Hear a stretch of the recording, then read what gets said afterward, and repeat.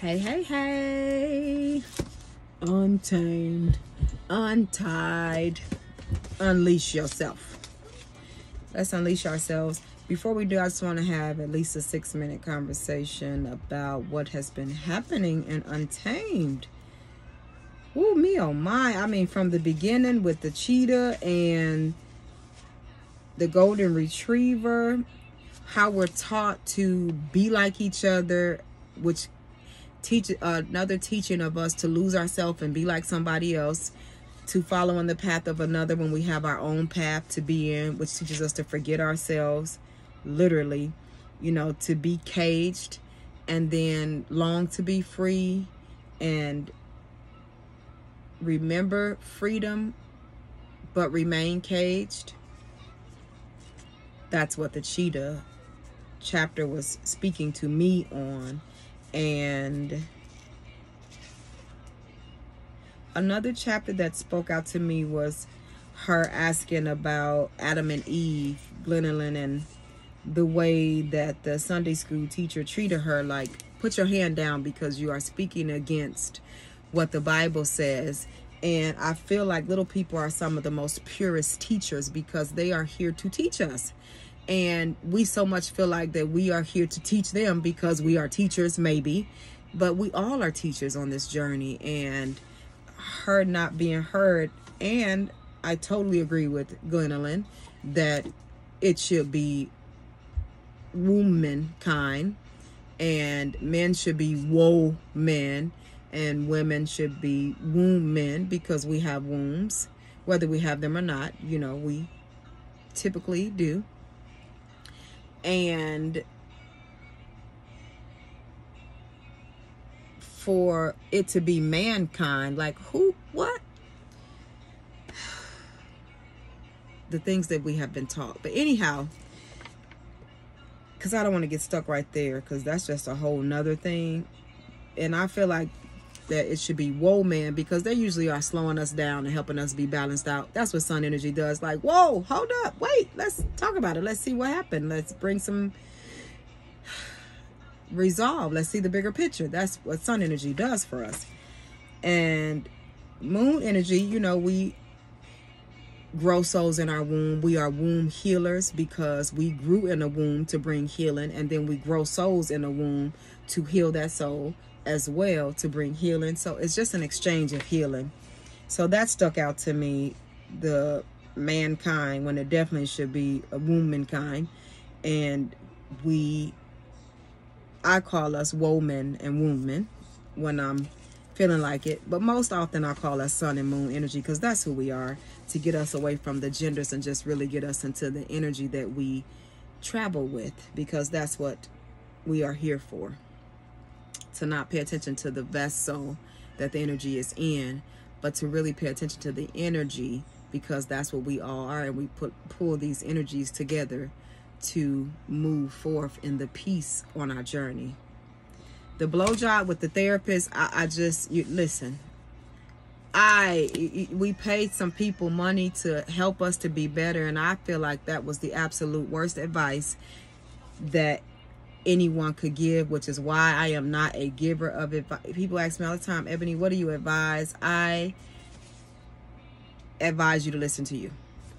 That would be advice. If I give it, I would advise you to listen to you, because getting my opinion on it, now you got my thought, you got your mama's thought, you got your cousin's thought, you have your spouse's thought, you got your friend's thought, your children's thought. Listen, if you coexist with animals, you know, you talk to your pets, so now you have, you know, what you think. If you think I'm crazy on it, you know, all of those different thoughts about what I am feeling, I feel is unnecessary. All those different thoughts about what you're feeling is unnecessary. So I do not give advice, okay? I will share my experiences with you. If it's something that could be similar to what you're speaking to me about, I will share my experiences, but I will never tell you what I think you should do, because I have no thoughts for what you should do, because I'm busy reminding myself of what I need to do. And I am an excellent listener, and I have no advice to give. And I feel the advice that this therapist gave her to go home and give him blowjobs, because many women find blowjobs less intimate.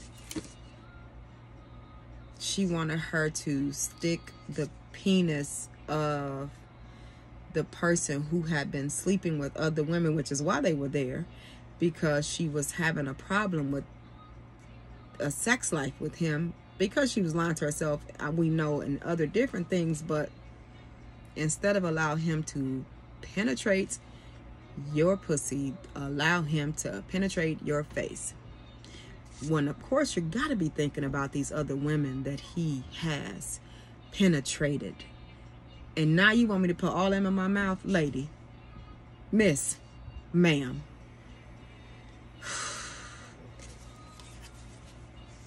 listen to yourself, okay? And I'm not saying do not go to therapists. Therapists are purposeful, okay? They are purposeful. Listen to you even on the therapist. That's all I'm saying. Listen to yourself. So, directions. Look, we already 6 minutes in. The images that we get from the soap, 3 times bigger, won't rob you of your dignity, slam door with a folding chair, dirt. I mean, what? And then the enticing, touching, like we got to pay attention to what we are teaching ourselves, teaching our moons and our suns. We really, really, really have to pay attention. Another part that stuck out to me especially was about the sensitivity of her moon that she was trying to ignore and even remove at some point, because she wanted her to move on instead of being in tune with her feelings. This baby did not go outside of recess because she was concerned about these darn polar bears. I am a sensitive being. And when I was growing up, people said to me a lot, "You're so sensitive." And my mother even said to me, and my dad said to me, I think it's been about a month, maybe 2 months now, maybe not even to just this year, maybe a month or so ago, that I was too sensitive. I'm just too sensitive on stuff. And I laughed and said thank you, because it's a compliment to me now. Growing up, I thought it was a bad thing to be sensitive. I need to be tougher. You need to have thicker skin. Like, what? But I realized being sensitive means I'm in tune with my feelings and the feelings of others. So I'm less likely to cause pain because I'm more easy to bring love, peace, healing. Being sensitive is a great thing. So if any sensitive people, goddesses out there, any sensitive goddesses, listen. Remain sensitive. Do not become harsh and cruel, because these people do not respect sensitivity. You do not need thicker skin. You need different friends. You need friends who honor your sensitivity. So yes, you're going to have to get with your best, because you are not with your best people in place. And I don't care if it's friends and family. I don't care if it's your mama. I don't care. Listen, if you love your mama more than you, then that's your business, and you go ahead on that journey. I don't love my mama more than me, and I'm no longer allowing her to use words such as sensitive against me. I'm speaking to me and for me, and I am sensitive, and I am so glad to be. So that was another part that of the Untamed that stuck out to me. And look, 8 minutes in the next book club. I said 6, so maybe it's my 8th year. It's that infinite abundance time. So 8. All right. Our next chapter that we're going into is arms. Okay. I sit in a cold plastic seat near the airport gate, stare at my suitcase, sip airport coffee. It's bitter and weak. I look at the plane through the gate window. How many of those will I board in the coming year? 100? I'm bitter and weak too. If I board this plane, will it take me to Chicago O'Hare? Will I search for a driver holding a sign with my husband's last name on it? I'll raise my hand, watch the driver's face register, surprised that I am a small woman in sweatpants instead of a large man in a suit. The driver will deliver me to the Palmer Hotel, where a national book conference is being held. There, I'll stand on a stage in a grand ballroom and speak to a few hundred librarians about my soon-to-be released memoir, Love Warrior. Love Warrior, the story of the dramatic destruction and painstaking reconstruction of my family, is expected to be one of the biggest books of the year. I will be promoted on the stage, on stages, and in the media for, well, forever. I'm trying to find my feelings about this. Fear? Excitement? Shame? I can't isolate anything specific. I stare at the plane, wondering how to explain my life's most intimate, complicated experience to a sea of strangers within my 7 allotted minutes. I have written a book, and now I must become a commercial for the book I've written. What is the point of being a writer if I have to say words about the words I've already written? Do painters have to draw about their paintings? I'd been at this airport gate starting line before. 3 years before, I released my first book and traveled the country telling the story of how I finally found happily ever after by trading my lifelong food and booze and addictions for a son, a husband, and writing. I stood on stage all over the country and repeated the book's message to hopeful women. Carry on. Life is hard, but you are a warrior. One day, it will all come together for you too. Right after the first book's ink dried, I sat in a therapist's office and listened to my husband say that he'd been sleeping around since our wedding. I held my breath as he said, "There have been other women." And when I inhaled again, the air was made of smelling salts. He kept apologizing while looking down at his hands, and the impotent stammering made me laugh out loud. My laughter made both men, my husband, and his therapist visibly uncomfortable. Their discomfort made me feel powerful. I looked at the door and willed adrenaline to carry me out of that building, across the parking lot, and into my minivan. I sat in the driver's seat for a while and realized that the revelation of my husband's betrayal did not leave me feeling the despair of a wife with a broken heart. I was feeling the rage of a writer with a broken plot. Hell hath no fury like a memoirist whose husband just fucked up her... Let me slow down. I'm getting excited. I can feel her energy building. Hell hath no fury like a memoirist whose husband just fucked up her story. I was furious with him and disgusted with myself. I let down my guard and trusted that the other characters in my story would act as they should, and that my plot would unfold as I mapped it. Ooh, have I felt like that this year. Oh, my love. I'd rendered my own future and my children vulnerable by ceding creative control to another character. What an idiot. Never again. I would take back full control starting now. This was my story and my family, and I would decide how it ended. I'd take that shit I've been handed and I'd spin it into gold. She a shit changer. She changed shit. I took control back with words, sentences, chapters, and scripts. I started with the story's resolution in my mind, a healed whole family, and worked backward from there. There would be rage, pain, therapy, self-discovery, forgiveness, reluctant trust, then eventually fresh intimacy and redemption. I do not know if I lived the next few years and then wrote about what happened, or if I wrote the next few years and then made it all happen. It didn't matter. What mattered was that at the end of the blur of time, I had myself a dark love story, a drama of betrayal and forgiveness, pain and redemption, brokenness and healing, in book form and family form. Checkmate life. In Ann Patch's Truth and Beauty, a reader approaches Lucy at her book signing table and asks of her memoir, "How do you remember all of that?" "I don't remember it," she says. "I write it." When Love Warrior was complete, I handed the manuscript to Craig and said, Here's what it all meant. I made it all mean something. We won the war. Our family made it. We are a love story after all. You are welcome." Now the war was ended and I want to go home. But home is still a foxhole with me and Craig, left staring at each other, wondering, what now? What did we win? I called my sister and asked if I can cancel the book launch event in Chicago. I want her to tell me that this will be fine, no big deal. She says, "We can cancel, but it will be a big deal." You committed to this. So I do this thing I do.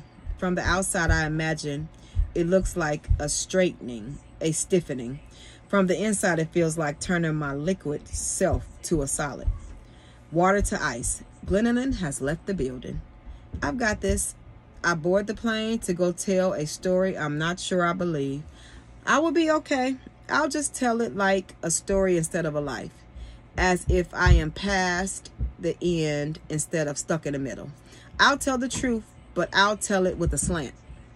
I'll blame myself just enough, present him in the most sympathetic light, attach my bulimia to my frigidity and my frigidity to his infidelity.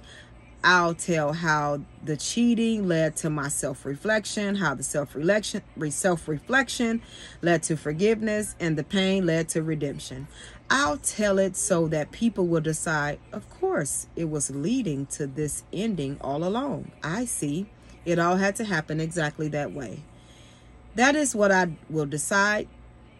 That is what I will decide too. The moral arc of our life bends toward meaning, especially if we bend it. The moral arc of our life bends towards meaning, especially if we bend it that way with all our damn might. Okay. Deep breath, because I'm just, okay? Then picked up my deep breath. Let's breathe. Sound is E as we elevate our essence, okay? We allow our essence to elevate our energy. We'll connect our mind, our soul, our body. Let's breathe. I am more than enough. I listen to me. I heal me. I am my peace. The moral arc of our life bends toward meaning, especially if we bend that way with all our damn might.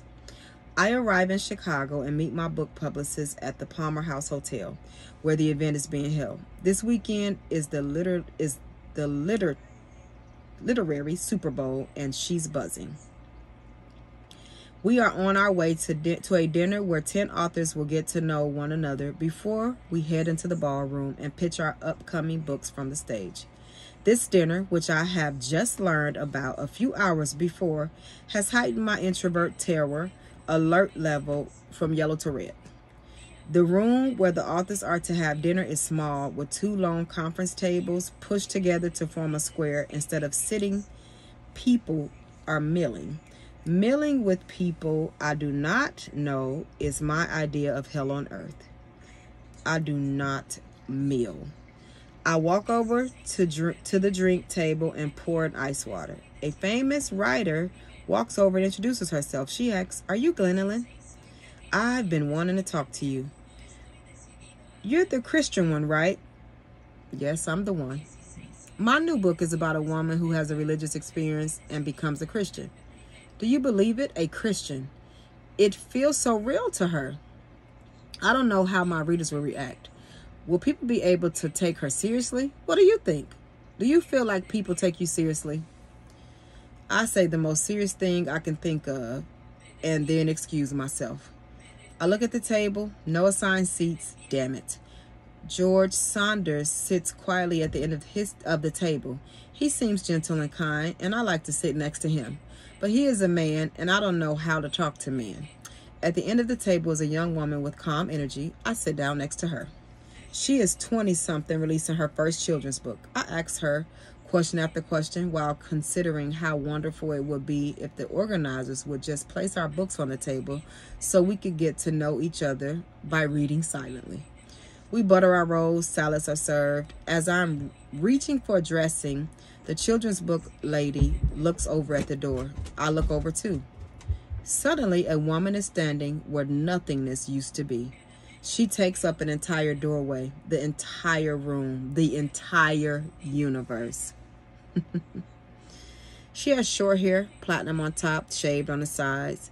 She is wearing a long trench coat, a red scarf, a warm half smile, cool, still confidence. She stands still there for a moment, taking inventory of the room. I stare at her and take inventory of my entire life. My whole being says, there she is. Then I lose control of my body. I stand up and open my arms wide. She looks over, cocks her head to the side, raises her eyebrows, smiles at me. Fuck. Why am I standing here? Why are my arms open? Oh my God, what am I doing? I sit back down. She walks around the table and shakes hands with everyone. When she gets to me, I stand up again, turn around, face her. I'm Abby, she says. I ask if I can hug her because what if this is my only chance? She smiles and opens her arms. Then the smell that will become home to me, skin like powder and fabric softener blended with the wool of her coat and her cologne, and something that smelled like air, like outdoors, like crisp sky, like a baby and a woman and a man and the whole world. The only seat left is at the far end of the table, so she walks away from me and sits down. She'll later tell me that she didn't eat or speak because of all of her energy was spent trying not to stare. Mine too.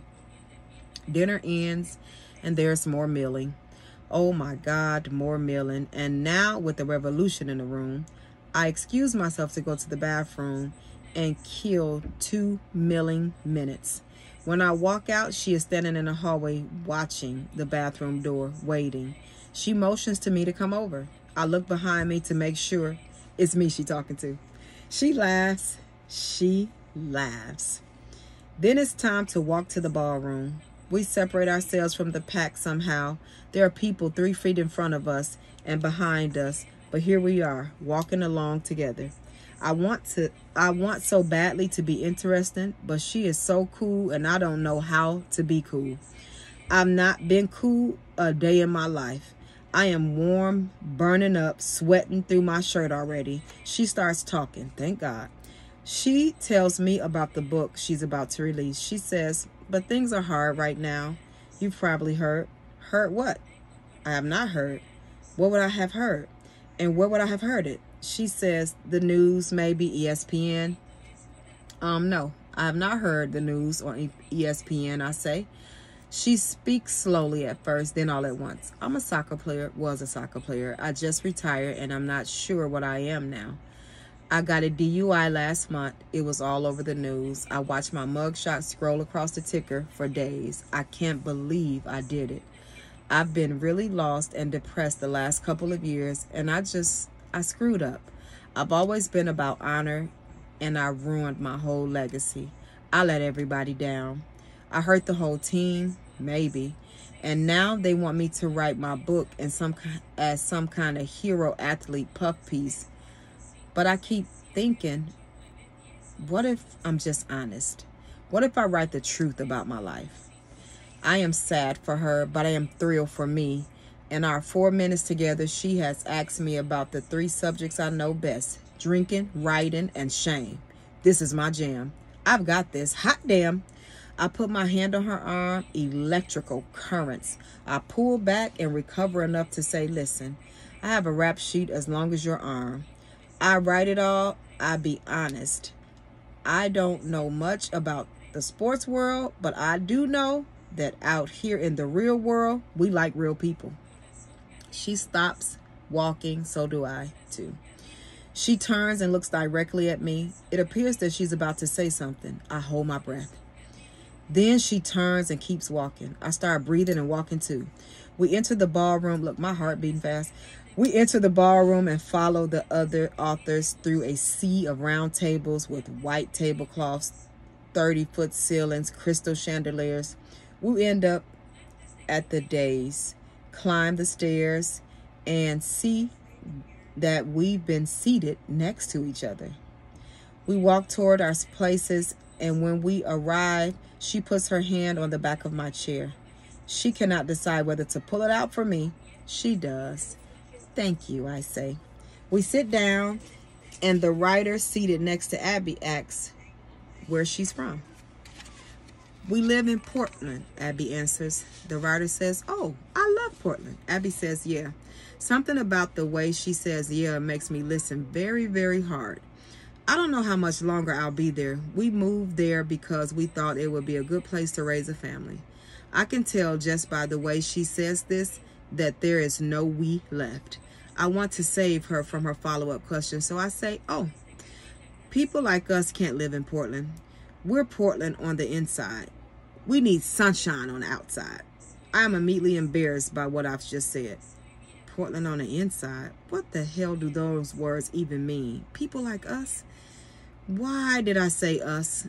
Us. How terribly presumptuous to suggest the concept of us. Us. She looks at me, her eyes widen, and she smiles. I changed my mind. I don't know what I meant, but I'm glad I said it.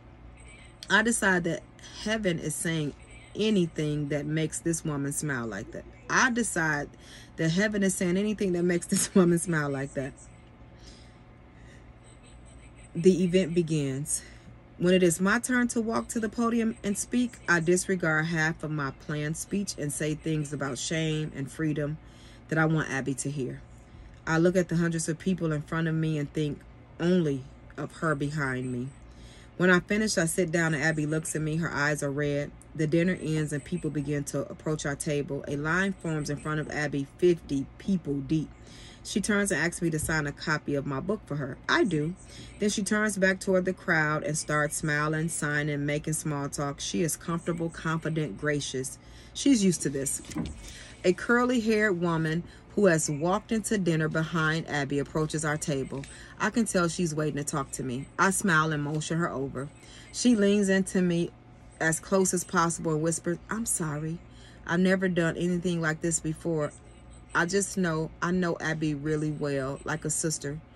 I don't know what happened here in the last hour, but I've never seen her like this. I really feel like she needs you in her life. Somehow, this is so weird. I'm sorry. This woman is flustered and she has tears in her eyes. She hands me her business card. I understand that my answer will be important to her. I say, okay, yes, of course. My friend Dinah from my publishing house is waiting so that we can walk out together. I look over at Abby, still 40 fans left to sign for. I am not sad to leave Abby. I'm excited to leave her so I can think about her. I'm excited to leave because I realize I have never in my life felt this alive. And now I just want to go out into the world and walk around feeling this alive. I just want to start being this new person I have just suddenly somehow become. I say bye, Abby. Oh my God, I've said her name, Abby. I wonder if it's okay or if I should have asked permission to use this word that sends shockwaves rippling through me. She turns towards me, smiles, waves. She looks expectant. Her face is asking a question that one day I'll answer.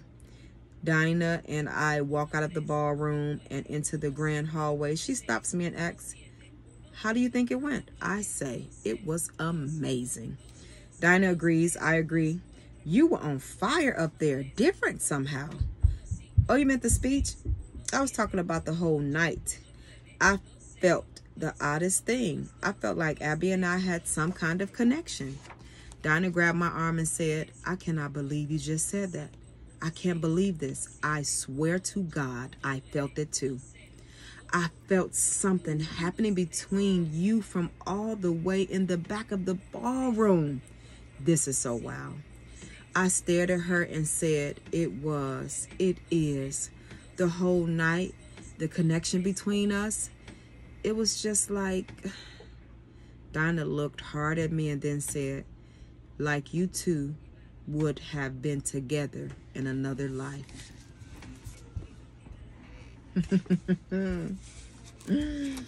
Oh, my love. Untamed. It is time for us to untame ourselves. It is time for us to be unladylike, damn it.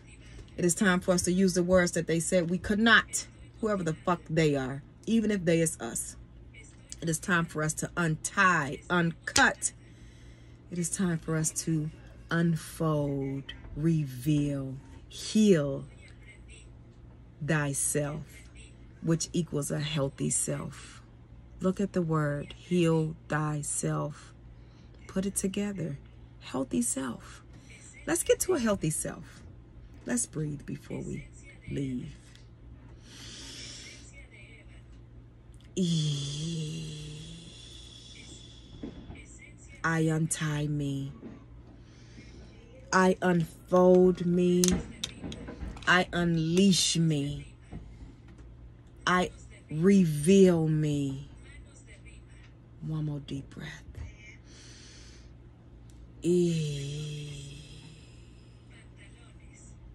I free me. I heal me. I am a divine, brave majesty. Much love, magnetic peace.